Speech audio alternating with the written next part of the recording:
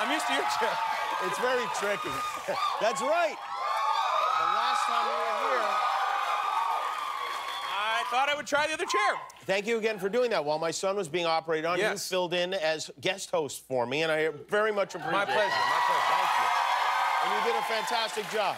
Well, you know, it was my pleasure. I would have preferred to have done his operation, but you know, hosting the show was just as difficult. I'm glad we worked it out the way we did. Yeah, me too, for a second. When you're here, like you're from the Seattle area. Yeah. When it rains like this.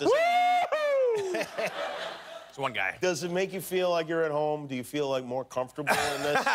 You know, the rain down here is a little different than the rain in Seattle. It is, yeah. I've lived in Seattle. Yeah. Yeah. Because here it rains. Yes. It's like the Serengeti, you know, like you have like 4 inches of water on the freeway. In Seattle, it will rain for like 9 months.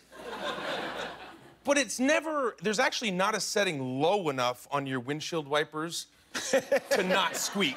And it's like... Yeah. You're in a cloud. Almost a mist. It's a mist, yeah, you're right. That's right. It's like the rain in Seattle and the rain in LA is like the difference between peeing when you're 19 and peeing when you're 80. Yeah, you're right. Yeah. You're right. And you have that, you have, I know you have a big farm. How many acres is your farm up in, well, it's up north of Seattle? Man, it's about like 200,000 acres. Really? No. What? No, it's about 100 acres. It's 100 acres. Yeah. That's still a lot. Yeah, it's going to be 200,000 one day. I think, yeah, that would be all of Washington State, right? Yeah, I think so. Soon. And how many animals do you have on your 200,000 acres? You know, only counting the animals that I put there. Right. Because there are birds and bugs. Right, yeah, right. We have like 150, maybe? 150, okay. And what are they mostly? Mostly what?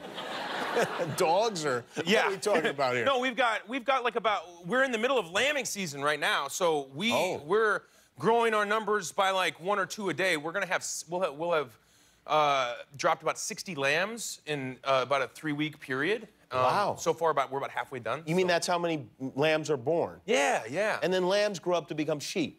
Right, yeah. Lamb is a baby sheep, and then male sheep are called a ram, and a female sheep is called a ewe. None of them are called sheep. They're all, yeah.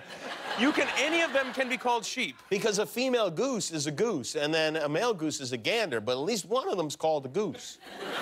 And then a baby goose is a gosling. Yeah. Who, as we know, was nominated for an Academy Award. Yeah. Yeah. Right. Is that true? Yeah, of course. Yeah. Yeah. Whatever. I don't know. I'm sure he was. If not, he deserved it. Yeah. Oh, yeah. So you're a shepherd then, in a way. Do you have one of those big shepherd? In more than one way, sir. You need yeah. Well, I mean, look, I like on your tax return, you could write shepherd. Just shepherd? Yeah. Like that's your job. Just come out with my cane, my hook. You have to have one of those. It's an awesome outlet for me. Obviously, I'm very lucky to be able to be like sort of a glamour farmer. I've got literal shepherds at the farm. Who work there, yeah. Yeah, and what I mean by literal shepherds is their last name is Shepherd. No. Yeah. Come on. Yeah. Phil and Angie Shepherd, yeah. What? That's crazy. I know, it's amazing. That's like Tim Apple. Yeah. It's really remarkable. That's right, yeah. That's right. And they're just incredible. They have an amazing family, and their daughter, Elizabeth, I don't know. Well, they actually don't even have a TV, so they're probably not watching. They'll be like, I'll be like, I was on Kimmel. They're like, what? Who's this? No offense. They're amazing people. But they're just really like we're a godsend. And when I came into, it's a long story, but when I came into this property and was considering buying it, Phil was the guy who showed me around, and everything was lined up, and he had a herd of sheep on this property that he was just leasing it so that the people who owned it previously could keep their like agricultural zoning, tax incentive, and so they had they have to run some animals on it, and he just was like leasing this land, and it all came together, and I just felt like they were supposed to turn this farm into a beautiful big working farm. And what don't we know about sheep that we maybe should, or I guess we'll really never have a situation, because I think of them as, I think of counting sheep when you go to sleep, and I think of them as fluffy and delightful animals that can fly. No, a sheep will you up. Really? Oh, yeah. A ram will mess you up. Well, yeah, sure. They were in the Super Bowl. I know that. But... No, like, for real. For instance, the verb to ram, it came from a ram. Yeah, you're right.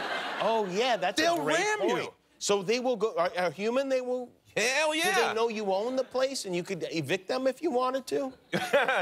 They're real cuddly now. We got 3 rams. We've got Bourbon, Prince Rupert, and one called Rex Dangerfleece. Oh.